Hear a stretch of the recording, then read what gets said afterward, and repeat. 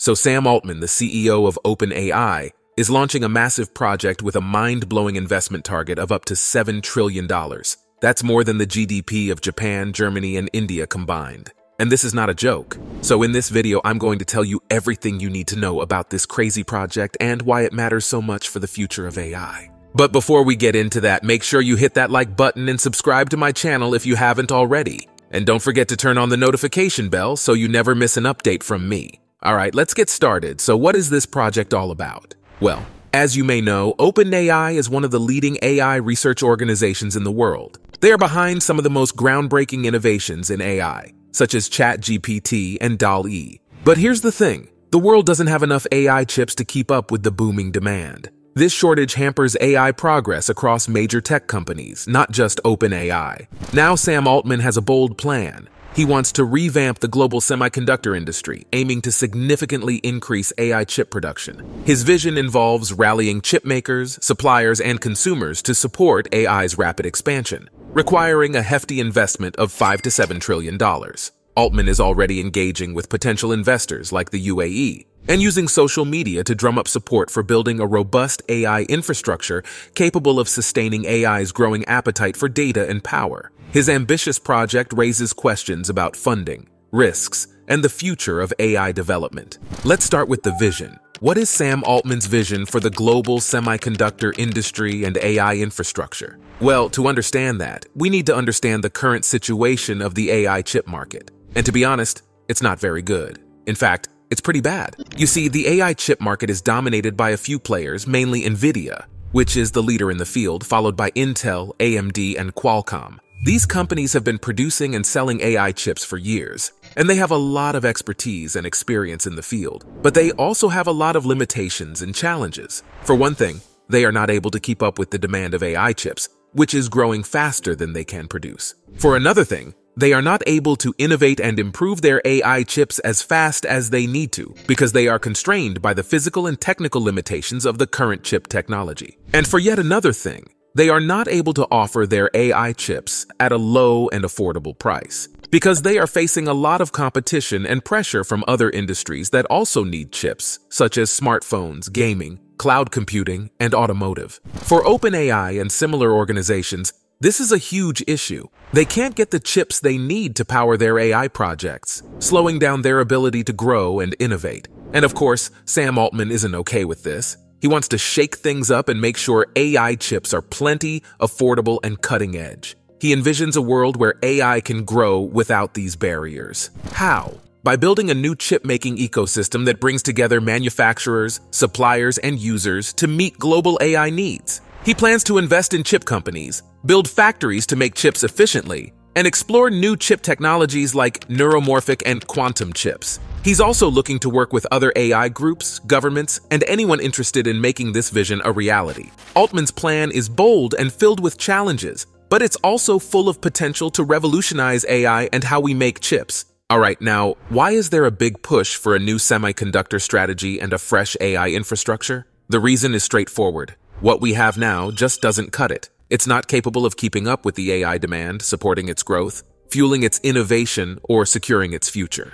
AI is more than just technology or a set of tools. It's a powerful force changing how we live, work, and interact across all facets of life. It's introducing new opportunities and challenges, finding innovative solutions, and sometimes creating problems. AI is redefining our ways of thinking, communicating, learning, working, playing, and living. It's a force that's moving quickly, in ways we can hardly predict or keep up with. And this force is expanding at an incredible rate. Some estimates say the AI market could hit $267 billion by 2027, with a growth rate of 33.2% per year. Computing power for AI might double every 3.4 months, increasing by 300,000 times in a decade. By 2030, AI could add $15.7 trillion to the global economy, boosting it by 14%. These numbers illustrate AI's rapid growth and huge impact. They also highlight the urgent need for an upgraded AI infrastructure. The current setup falls short in handling the vast data AI uses and creates, supplying the huge energy AI needs, providing the intensive computing power AI relies on, accommodating the wide range of AI models, and supporting the variety of AI applications available. That's why a semiconductor overhaul is essential. We now know what Sam Altman wants to do and why it's important. But the big question is, how will he get the huge amount of money needed for this project? We're talking about needing between $5 and $7 trillion. That's an enormous amount of cash, more than anything ever funded before. It's bigger than the entire budget of the US in 2020, more than the total wealth of the top 10 richest people, and even surpasses the market value of giant companies like Apple and Google combined. So, where will this money come from? Who will provide such a massive investment, and why would they do it? One possible money source is sovereign wealth funds. These are huge investment pools run by countries. They have tons of money and like to invest in big, long-term projects that can help their economies and societies. For instance, the UAE has a massive fund called the Abu Dhabi Investment Authority, with over $1 trillion ready to invest. They invest worldwide in tech, infrastructure, energy, and more. The UAE, which Sam Altman has been talking to, could be a key player in funding his project, offering a lot of cash and access to the Middle East's growing AI market. However, using sovereign wealth funds isn't without its problems. They can be secretive, have their own hidden goals,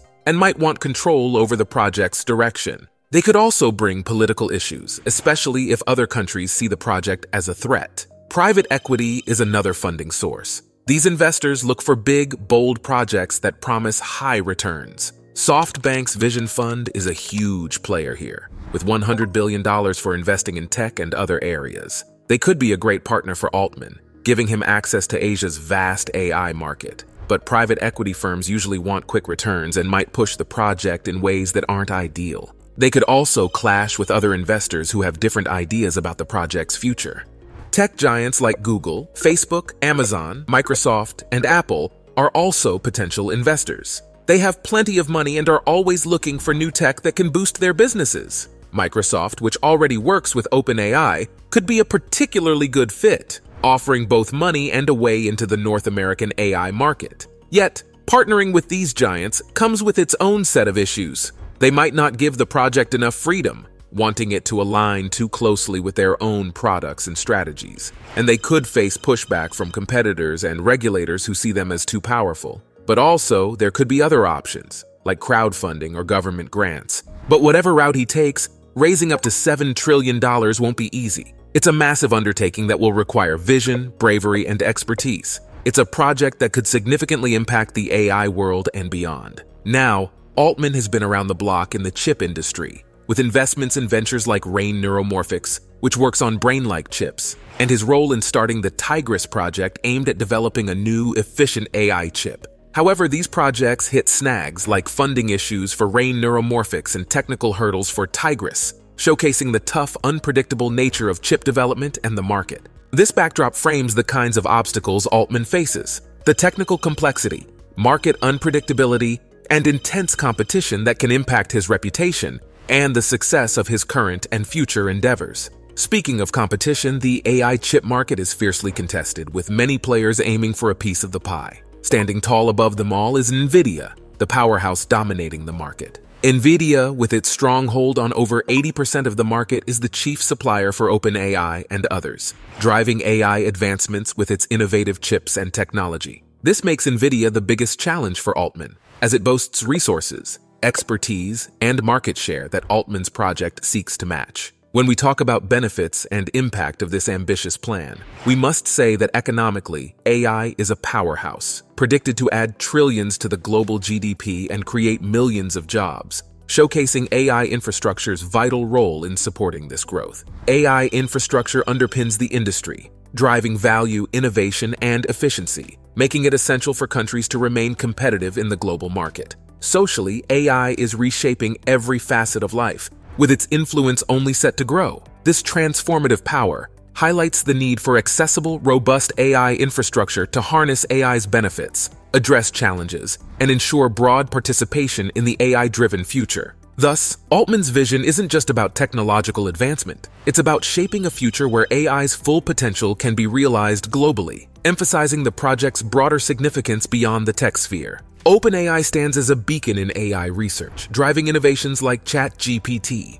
From its founding in 2015 by tech luminaries, its mission has been to advance AI in ways that benefit humanity broadly, aspiring towards artificial general intelligence. The company has evolved, expanding its research, releasing influential tools, and adapting to the changing landscape with strategic shifts and leadership changes. For instance, Sam Altman's transition to chairman and the introduction of new leadership roles reflect OpenAI's ongoing transformation and commitment to its ambitious goals. Recent leadership and board changes signal a strategic realignment, positioning OpenAI for future challenges and opportunities in the AI domain. These shifts underscore OpenAI's journey from a nonprofit to a hybrid model, aiming to leverage AI's transformative potential while navigating the industry's competitive and collaborative dynamics. All right. That wraps up our video. If you liked it, please consider subscribing and sharing so we can keep bringing more content like this. Thanks for watching, and see you in the next one.